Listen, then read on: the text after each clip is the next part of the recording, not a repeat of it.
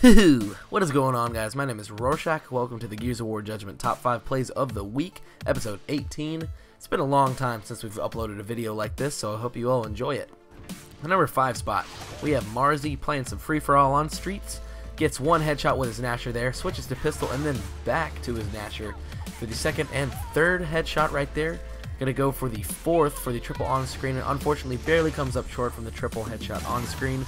But he keeps the streak going and gets a 5-man headshot. That is very, very nice. Good way to start off the top 5. The number 4 spot, we have an old friend of mine, Omega, playing some domination. I believe this is the Breach Shot event domination clip thing. It's from a while back. This clip is an oldie, but a goodie.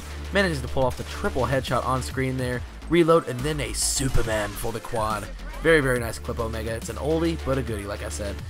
Thank you for submitting that. It's always fun to watch. The number 3 spot, we have Control Loogie playing on Haven, some free-for-all.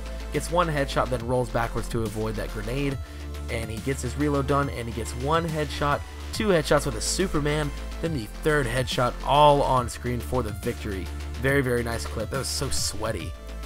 Number 2 spot, we have Soul Furtz or Furtz, not sure how to pronounce it, but he's playing the Breach Shot long shot event. Gets the collateral and the triple headshot on screen, all with the long shot. Very, very impressive clip. It's an event clip, but it's still awesome. And the number 1 spot, we have Duke. So you guys better crack a coconut and relax, because this clip is long but amazing.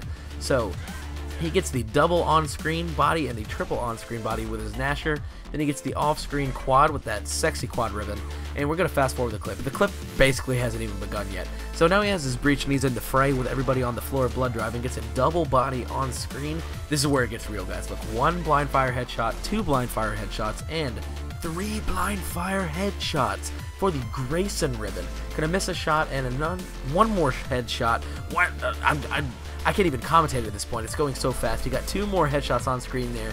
Then look at this, another Superman, and he's going to pull out his Nasher and get the double headshot on screen. That was just ridiculous. If you guys want to be in the next Gears of War 3 or Gears of War Judgment Top 5 Plays of the Week, be sure to submit your clips by sending KaoticHq a message with the link to your clip.